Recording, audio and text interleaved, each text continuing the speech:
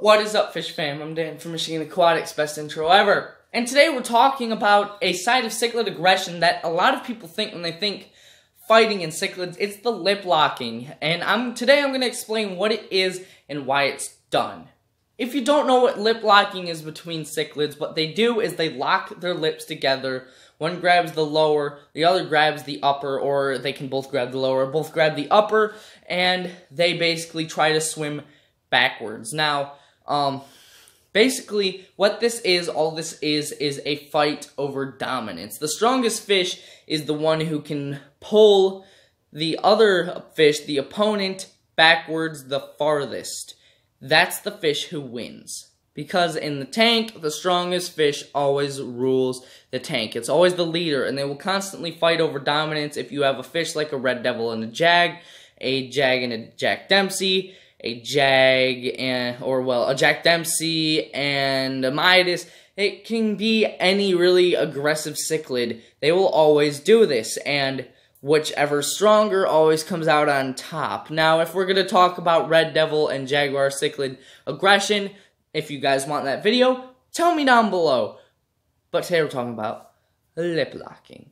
Now, I know what you hear a lot when you talk about you and your buddies cichlids fighting. My fish, my cichlid will rip the face off of yours if they lip lock. That's not how it works. That's not their objective. Their objective is less in crushing the mouth, but it's more in holding it there and pulling backwards. Not trying to pull away from the other fish, but trying to pull the other fish backwards. So, if you ever hear anyone say that, say, you're incorrect. So, Daniel, if a fish is trying to kill another fish, what does it do? Not lip locking.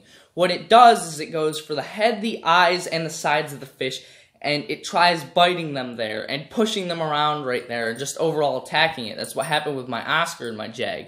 That my Oscar went to lip lock with my jag, and that's not what my jag wanted, so it went and attacked the Oscar and eventually killed the Oscar. So Daniel, if they're lip locking, should I remove one of the fish?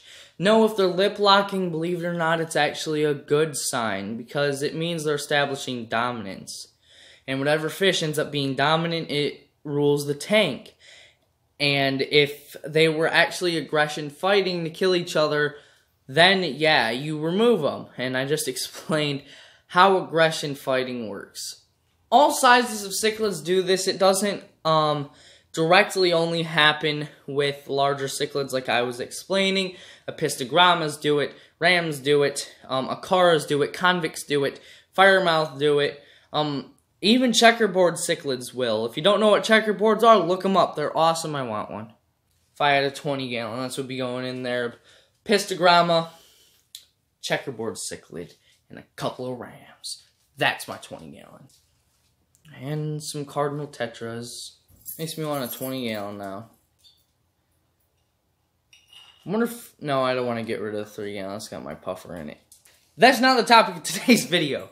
Basically, everyone, that is lip locking. Leave a like down below if you liked it, and leave your comments down below on what video I should do next and if I should live stream tonight. Tonight's one of my live streaming nights. Should I still do it even though I filmed a video? Tell me down below. Share this with whoever likes fish. I'm trying to hit that 400 mark. I've been going down lately. So share it with your friends that like fish. If they have any questions, tell them to come ask me and hit that subscribe button while they're there. And make sure you hit that bell so you can be notified and be the first person there. When I hit 400 subscribers, my 400th is getting a shout out. So get hitting. Alright, anyway, everyone. Thanks. So thank you all so much for tuning in. I'll see you all in the next one. Fish on.